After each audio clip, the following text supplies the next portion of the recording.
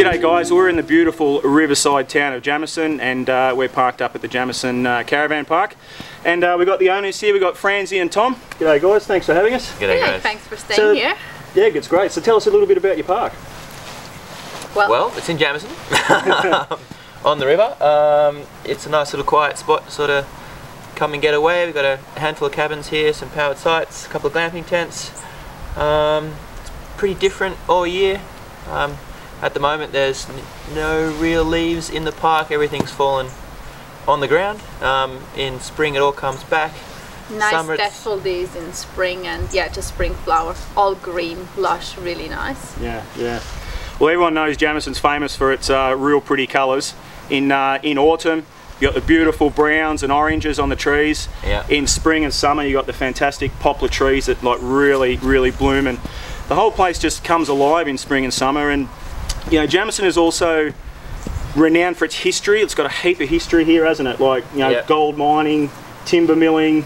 It just, it goes back a long time, doesn't it? Especially gold was big here. Yeah. It was the supply town for the whole region, and there's lots of little mines around, and some you can still visit today. So yeah, really cool. Yeah, cool. And I just noticed there's a lot of old buildings still in town. Like seems to be some type of like history walk around that you can do. Is that right? So there's a self-guided history walk. You just grab a leaflet we have at the reception, and you can walk around town and learn a bit of the history of all the buildings and what their role was and who owned them. And yeah, really nice. Terrific.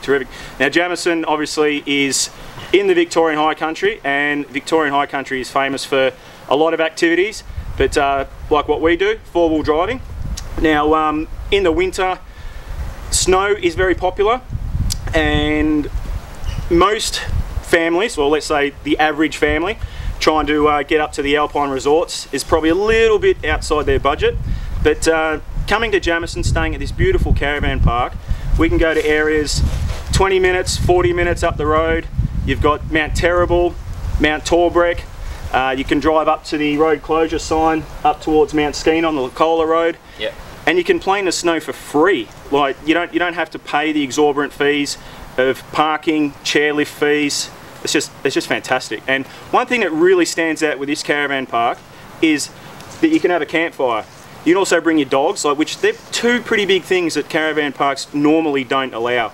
So it really creates that that camping atmosphere, but still with the luxuries of home. And you know, like some wives and girlfriends like to be a little bit comfortable, so we can go in a cabin, we can have a shower, a toilet, all that type of stuff. But you know, and you've got the Jamieson River right here. I mean, as I said, it's just like camping. It's fantastic, guys. So you've got a beautiful setup here. So thank you. Yeah, so guys, get up to Jamieson, come and see Francie and Tom. Such a beautiful park to stay at. Whether you want to bring your tent, your camper trailer, your caravan, or you want to stay in a cabin, or even treat the missus to a beautiful clamping style tent. It's just awesome. So thanks for having us, guys. Well, thank you, and hope to see you soon in Jamieson. Catch you guys. See ya.